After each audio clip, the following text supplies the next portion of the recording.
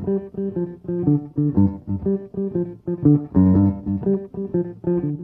right. Welcome, everyone, to another episode of BizzTalk Africa. I am Jason Schuster, your host, and I'm here today with Dr. Babatunde Obrimah from the FinTech Association of Nigeria. Really excited to have you here, Doctor. Thank you for being here. And thank you for having me. As always, I have my wonderful co-host, Vidya Mike. Vidya, joining us from New York today, I think, right? Correct. Excellent. Excellent. Love it. I love the background. Very, very unique background today. Thank you. I am actually in a very nice location. It's a incubator here on 39th Street near Times Square. The Olympics background. Well, yeah, let's say it's for the Olympics. I like that. For the Olympics. I love it. I love it. Well, Dr. Babatunde, if you could, please introduce yourself to the audience. Tell the audience a little bit about yourself, a little bit about your career up to this point, and then I would love it if you could tell us a little bit more about your organization and what they do. Okay, great. Thanks, Jason. I currently work for FinTech Association of Nigeria as the Chief Operating Officer. Prior to that, I worked briefly with a subsidiary of the Central Bank that looked at de-risking agricultural finance in Nigeria. And prior to that, I had worked in the banking sector for about 20 years, working in different areas of banking, agri-finance, corporate banking, retail banking, consumer banking, investment banking. So, I mean, that was my background in terms of academic interest. So my initial background academically is agriculture, and then I went into business administration. So that's it about me. And so talking about the association, FinTech Association of Nigeria is actually an ecosystem platform. We like to call ourselves a platform. We currently have over 20 sectors of the economy represented in the association. So although we use the word FinTech is used, but we're an ecosystem platform. So we have members cutting across incubating banks to FinTechs, payment FinTechs, lending FinTechs, wealth tech, agri-tech, insurtech, edtech, health tech. We have the consulting firms. So the 4 major consulting firms are members: universities, media houses, law firms. We have the ICT sector. So it's we have 20 different sectors represented currently in the association. We currently have about 257 members in the association. So we're driven by 3 objectives. The first one is to connect, be able to bring everybody within the tech space together, that we can have that ecosystem where we can connect, share ideas, network, and grow the FinTech ecosystem in Nigeria. The second one is to accelerate technological growth in Nigeria. We do that through various capacity building initiatives, because for us, believe that for Africa, it's either we innovate or we die. I mean, and the platform is just right to do that. And then thirdly, to advocate without progressive regulatory reforms, policies, everything about FinTech will not be productive. We need regulatory policies and frameworks that support creativity and innovation. So we advocate by talking to all the regulators. We currently have a forum which we started last year called the Regulator Forum. Regulator means regulators and innovators being able to come together to the table to discuss. That forum meets on a quarterly basis because technology is always ahead of innovation. And the only way to bridge that gap is to engage. And that's why that was the whole idea of that Regulator Forum. And we've intervened in various ways within the ecosystem. It's a young ecosystem, I would say, so it's growing. I mean, it will have its own teething problems, but we'll overcome them. And Nigeria should be the destination place when it comes to FinTech. I think it's refreshing what you're talking about because you have the regulators, you have governments, which are so far behind where technology and innovation is going. Businesses are moving so much faster. than they can keep up with. And it's not an issue with the government or anything like that. It's just the protocol, the bureaucracy, but all the moving parts.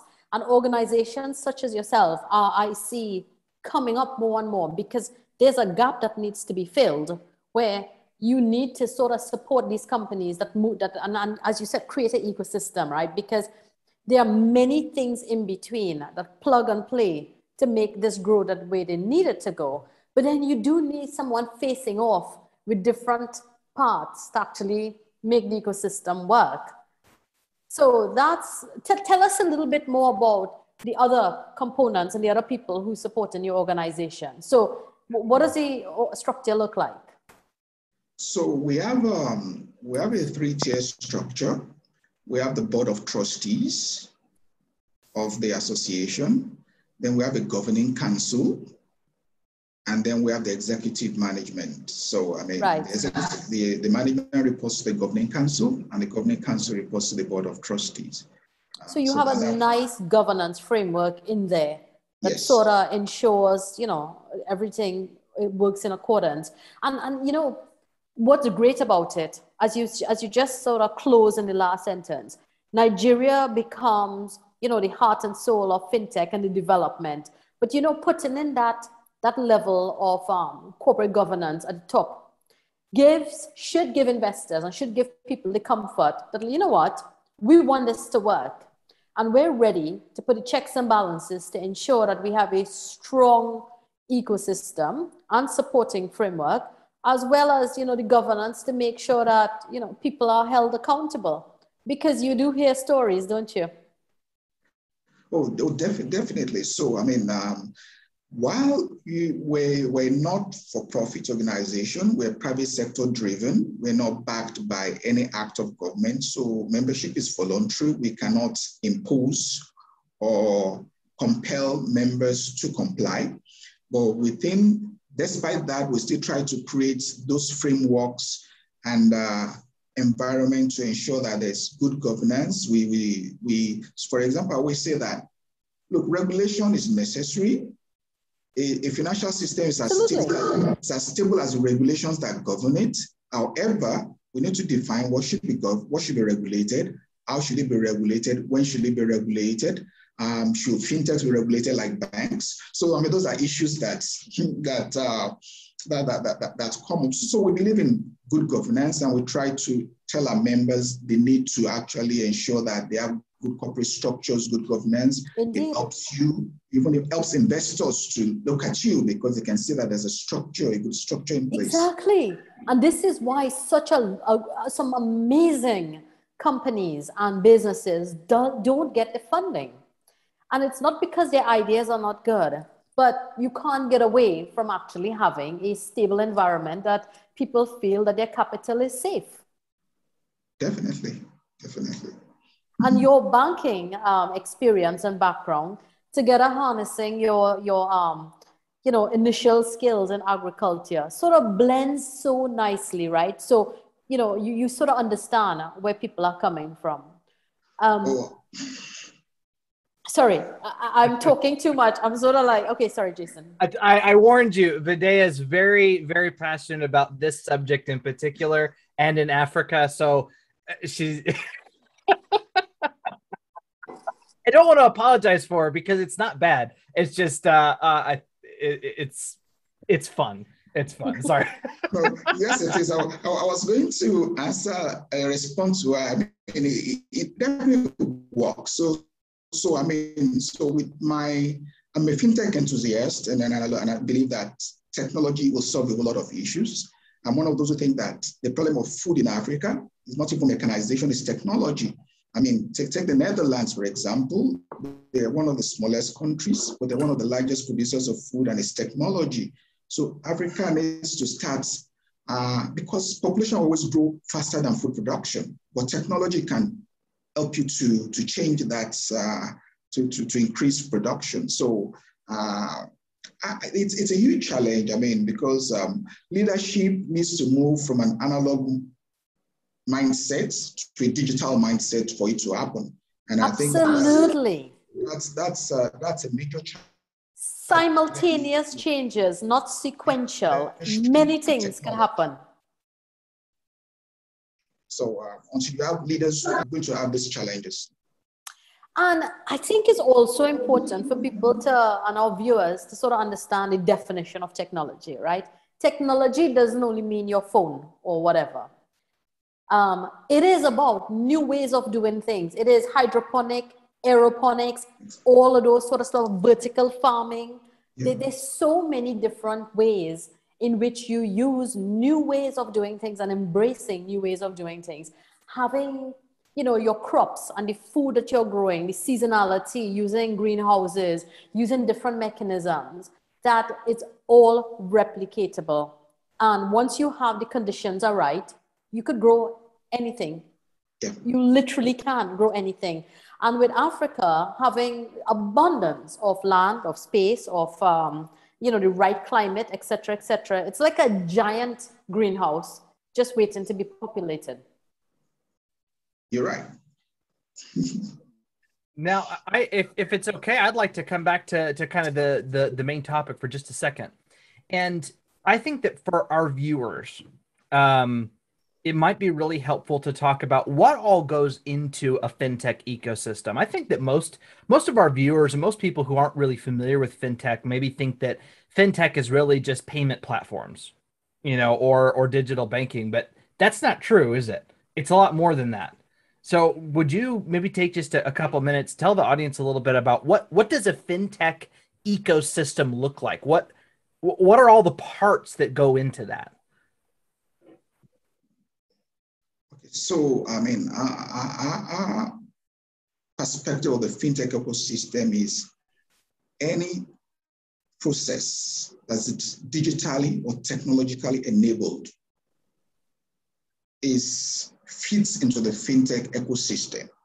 So, I mean, either you're doing agri-tech or ed-tech or insure-tech, right? You're providing a service. Now, so the flip side of it is this, that whatever service you're providing, people have to pay.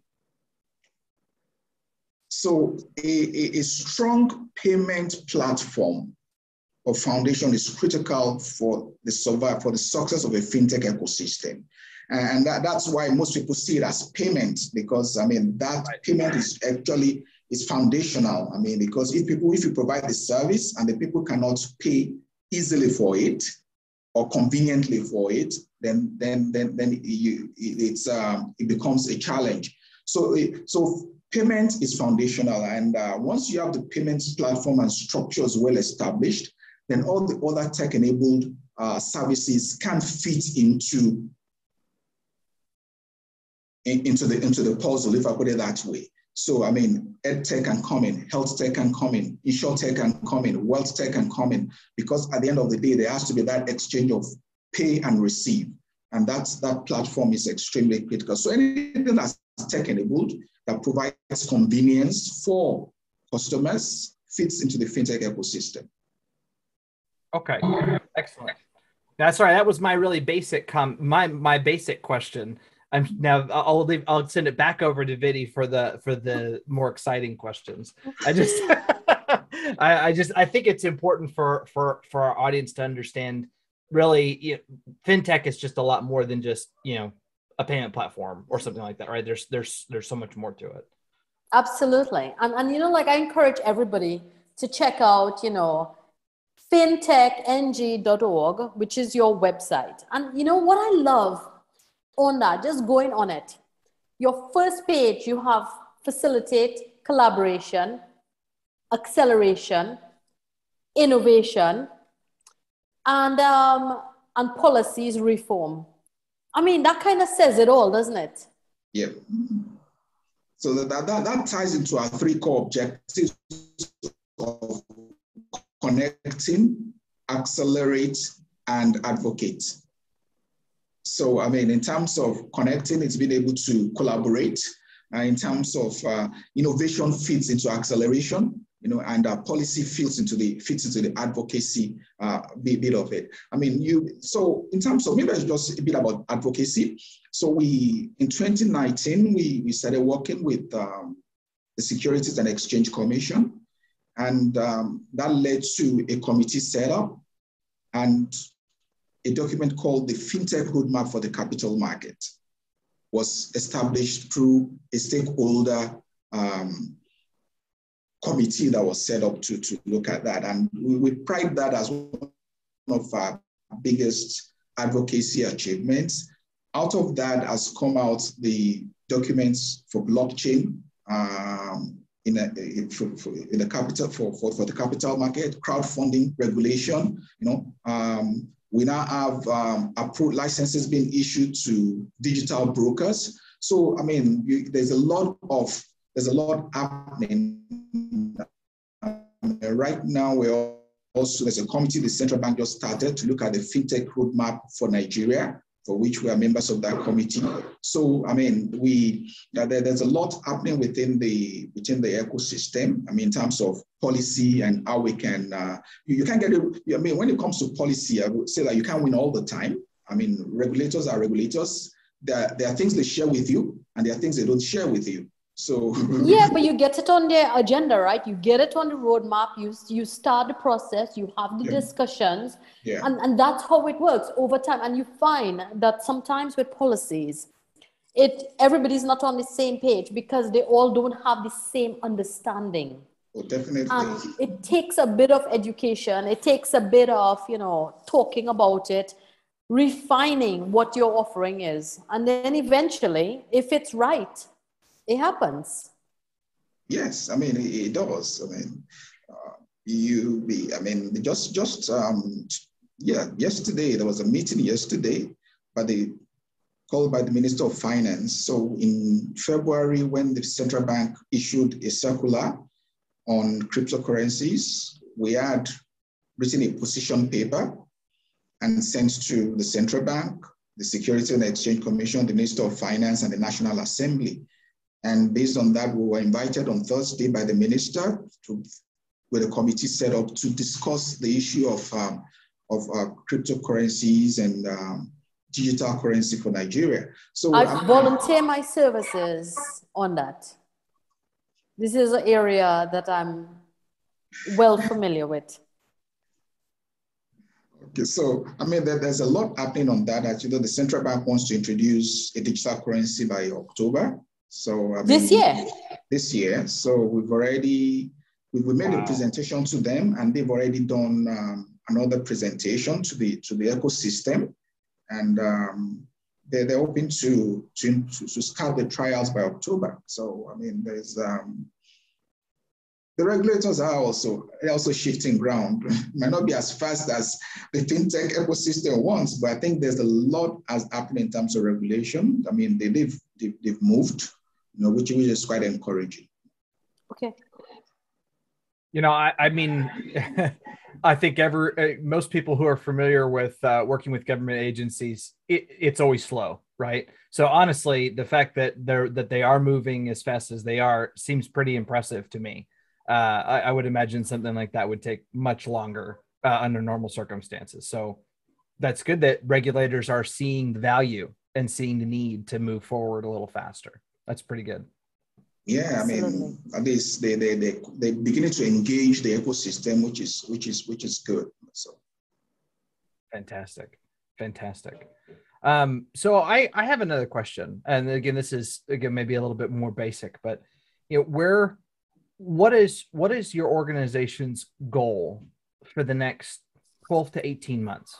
What is it that you guys would really love to accomplish in the next 12 to 18 months that would make a big impact? Okay, so I would want to be able to see a solution where, I mean, for us as to see Nigeria as a destination place for fintech investments. And one of the things we plan to do, so October every year we have the Nigerian FinTech Week. This year it holds from the 25th to the 29th of October. We actually showcase some of the fintechs in Nigeria and what we're doing. And in the last year, there was some partnership we had with the Singapore FinTech Festival. And this year, the World FinTech Festival for Africa by SFF will host from Nigeria. So, fantastic. So that one-day event will be hosted right here and broadcast from Nigeria. So, for us, it's a way to be able to showcase FinTech in Nigeria and Africa to the rest of the world using the SFF platform. And it's also, for the Nigerian FinTech, we were already talking to the regulators. They should be part of it to let the world know how they're supporting the FinTech ecosystem to give investors more comfort. And we can see more investments come into the FinTech ecosystem. This year alone, we've seen close to $400 million coming into the ecosystem despite COVID. Last year was $300 million. And I see this year closing at the rate at which we are going at close to $500 to $600 million. So, for me, the next 18 months, how do we get, we already have 2 unicorns. How do we move unicorns from 2 to minimum 5 in the next 18 months? How do we increase investments into the FinTech ecosystem from anticipated like $600 million this year to $1 billion? I think that will be something to look up for in the next 18 months. And it's not an unreasonable vision either. I don't think so. Yeah, it's not unreasonable. Well, and I think it's interesting. I think a lot of people are starting to realize that Africa is a hub for FinTech innovation. And a lot of that innovation is driven by need, right? Because there is a great demand for FinTech innovation in Africa. But to see it being showcased in Nigeria like that, that's really cool. Yeah, if the investors, so for example, let's take InsurTech. Insurance penetration in Nigeria is just about 2% with a population of 200 million people. So that's a space where there's so much potentials and opportunities. Making notes. We currently have close to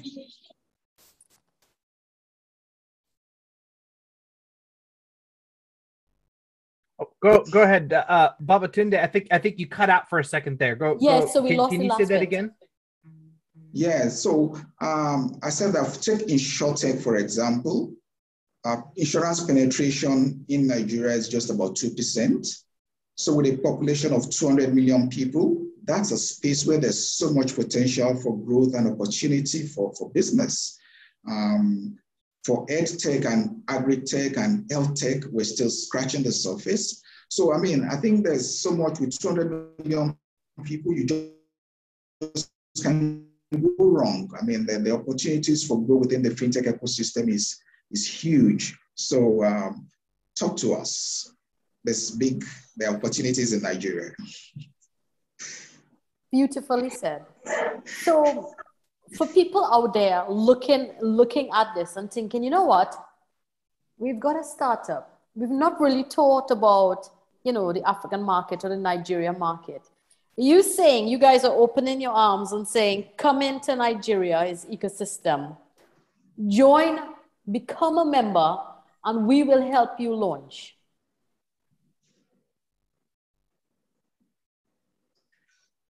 Okay, so becoming a member helps you to be able to interact with the ecosystem and to a platform to be able to, reach other stakeholders that are required. Also helps us to be able to advise you on in terms of what to do. So Nigeria is not yet, the regulation is not yet a one-stop shop. So, there are platforms where you can practically do everything on the platform. You can do investments, you can do transfers, you can do lending. But in Nigeria, you don't, for regulation, you probably need 3 different licenses to be able to do those 3 functions, not just 1 license. So if you're coming in, we'll be able to advise you as to what to do, how to go about it. Nigeria is open for investors, for investment. I'm on your site. I will become a member. Very I love it. easy, very easy to Very actually easy, get set up. very easy. Beautiful. And I like the structure. I like, the different sort of preferred plans and stuff like that you have here. What I like, right? So, Jason, I just went into it, and when you scroll, the benefits, it's a long list of benefits. Like when you join something, the membership is like 4 little things. You have this and this and this and this. Fantastic. It's very good value. But I think like people benefit so much from becoming a member with you guys. And you have this umbrella, you look after people, and it's an ecosystem. You're joining a little family. Yes. I mean, we try our best. I mean, as it grows, I mean, those challenges come. How do you satisfy 257 people? But then we'll try. You got to start somewhere, right? And so I guess here's my last question, and this may also be a more on the simple side, but as far as your organization's focus, would you say that you're focused more about bringing startups and investors to Nigeria, or trying to bring startups and investors up from Nigeria? So if that makes sense, it's like bringing people into the ecosystem or trying to raise people up that are already in the ecosystem. What would you say is a bigger focus for your association? Well, the bigger focus is the latter. I mean, we need to, but we're not adverse to the former. So, I mean, it's able to grow the ecosystem, grow the local FinTech. I mean, being able to see our own startups become unicorns, that's and to encourage more startups. I mean, the statistics we have shows that. So there are about 250 active FinTechs, but there are over 3,000 startups.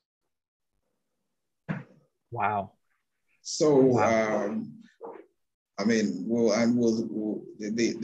can only see how there can be an enabling environment that supports that. One of the big challenges for startups is actually funding. The funding for pre-seed and seed in particular. So the typical Nigerian investor does not really invest in intellectual properties because it's not very clear, it's not tangible. Technically, they would rather invest in real estate or in the stock market. But we're beginning to see changes with the experiences people are seeing with Paystack, with InterSwitch, with Flutterwave and CUDA. A lot of inquiries are beginning to come about investing in FinTech. So we hope that within the next, maybe one of the things we also want to see in the next 18 months is to see more local investments in the FinTech ecosystem as against direct foreign investments. Absolutely. I think that shift over time will probably make the biggest difference, more so than outside investment coming in, because it's the community building itself up, right? Yes. It's absolutely fantastic. And yet there have been some very impressive FinTechs coming out of Nigeria. So this is just the beginning, is my feeling in my chest is this is just the start. This is not, hasn't even really started yet. Like I said, I mean, I see 5 unicorns by next year. So, I mean. Amazing. We're pretty much right at time. Is there any just closing thoughts that you'd like to leave the audience with? And I would love to have you back on the show again, because I do feel like there's more that we could discuss. But we only have 30 minutes. But just any last thoughts that you want to leave the audience with?